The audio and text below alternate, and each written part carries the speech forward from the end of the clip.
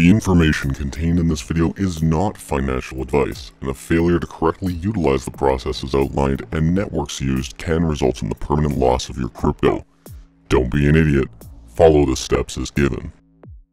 Are your funds stuck on Avalanche, or Polygon, or xDai, or Binance Smart Chain, or Optimism, or Arbitrum, or any of the massive amount of side chains that are available now? Do you need to get them somewhere else a lot cheaper? There's a better way. Keep your money in a wallet. Don't keep it loose in your pocket. Keep losing, gotta stop it. Keep your money in a wallet. Don't keep it loose in your pocket. Grab me keys, you might drop it. I've got this feeling. Alright, so to start with the obvious one, we're going to talk about routing cross-chain. So you're going to have to open up Metamask. If you're using Wallet Connect, you can use that. Not a big fan of it, but, you know, fill your boots.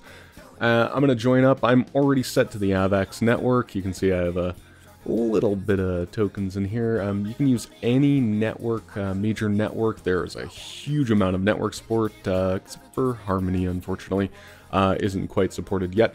I'm going to go to xPollinate.io, and you can see they have a beautiful new interface.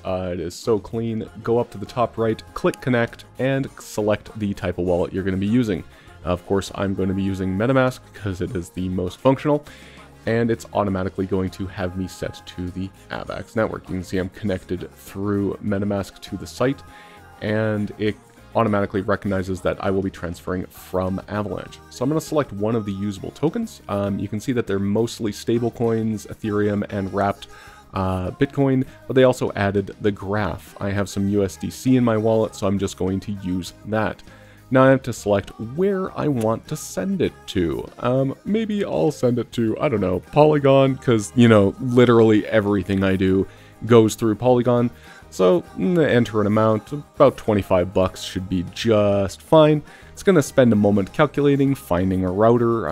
There are a large handful, ever-growing list of routers available, and it's going to charge me about 0.0125, so that's about 1.25 cents as the routing fee. However, it says destination transaction cost is about 41 cents. That's because that's the cost in AVAX fees that's being estimated, because AVAX, unfortunately, is not that cheap of a network. So I should receive about 24.5 bucks on the other side. Again, I'll note that only 1.25 cents of that is actually in fees from xPollinate. The rest is all AVAX. There's a bunch of advanced options. We'll talk about those in a little bit. But as you can see here, there's quite a few things you can do. So like any other DEX or tool, I'm going to have to approve the actual token first to be used by xPollinate. So I have to click approve USDC, and then I have to do an approval. This is a one-time thing for this, unless you delete that approval using something like Unrect or Dbank. And once it's approved, I can swap the token. Click swap USDC. It's going to confirm everything I've already looked at, and then click confirm. This is where I will spend the AVAX. You can see the expenditure is about 0.00335 AVAX, which is about 40 cents as it had estimated. And it's going to take a few moments to contact the router and get everything set up for me. All right, so it's prepared it. It's on its way to the router. You can see which router it's using. It's not using one of the primary routers, it's using a secondary router, which is just fine. Some of the secondaries are super fast, and it's already a pending transaction. The new system, when you're moving off certain changes, is extremely quick, I'm finding. So that's really good. Oh, and it looks like we're already ready to go. So go ahead and click sign to claim funds. You'll notice there's a lot less clicking in the new UI than the old one. It does almost everything automated. You just have to sign to claim it on the other side. So there will be a slight signature message. You can just go ahead and click sign, and it will push it through to your wallet. Claim is successful. If I click back over into my Metamask wallet and take a look at Polygon, you will see that the USDC has arrived on the other side.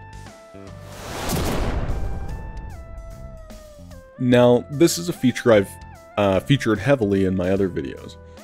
So we can move these tokens not only between different chains, but we can actually use these chains to move them into other wallet types, either in exchanges or elsewhere.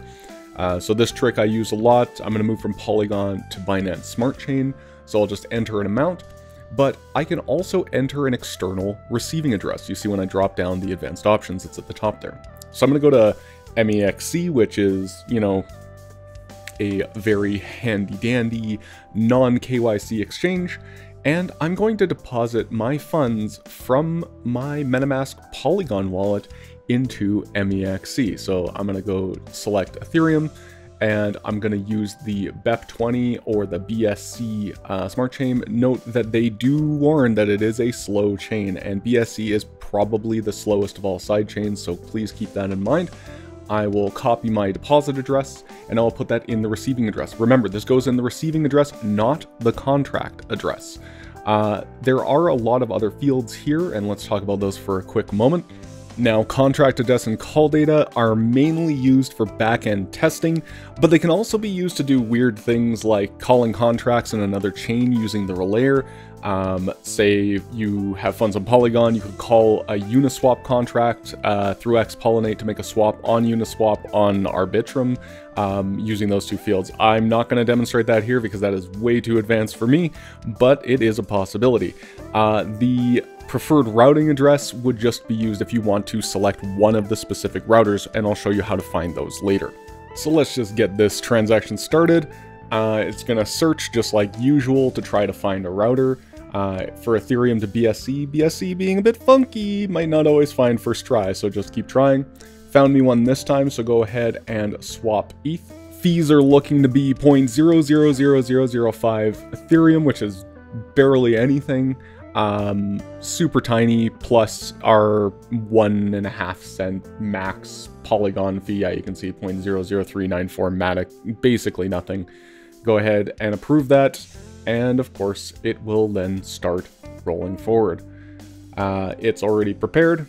It's connect, so it's connect to a different router than we did on our previous example. You can see right here, you can always copy that router address too if you like the router or you get good speed out of it. And I've kind of, through the magic of editing, skipped the lengthy time you have to wait on Binance Smart Chain. Go ahead, claim those funds, click sign, and it should push through. It should be noted, you'll notice there's that little thing at the top right. If you ever reload the page here because you didn't claim the funds immediately, you can always use that to claim the funds too if you come back to the site. Claim has been successful, so let's go ahead and make sure that that has actually arrived. We can click back over into MEXC, and you can see that I have about 40 bucks of Ethereum. The exact amount arrived through here, and it's nice and intact, and I can use it for whatever I want. Finally, it's worth noting that xPollinate has its own Explorer. This is run by Connext, the parent group for xPollinate. It's the Connext Explorer. You can see the available liquidity by chain. You can see the total volume, available liquidity, how many transactions. Obviously, Matic is the most popular network. I'm not going to say that's because of me, but, you know, it might be. You can see which coins have the most liquidity, USDC and Ethereum right up there. And you can even do transactional exploration. The dashboard, of course, shows latest transactions, but there's the option at the top to see those individually. You can also look at the various routers they have available. You can see that they have 24 different routers available on 9 chains covering 47 different contracts. And you can see how much liquidity each one has. You can look at the leaderboard amongst the routers, which ones are handling the most. Of course, the official Connext router does not count against this leaderboard. There's a standard, again, Transactions Explorer. You can click on the top right and search for your transactions by your wallet address. And of course, you can check the status of the various networks and their level of sync. Sometimes things like BSC or xDai or sometimes Optimism will fall out of sync, and it'll be noted here as to why.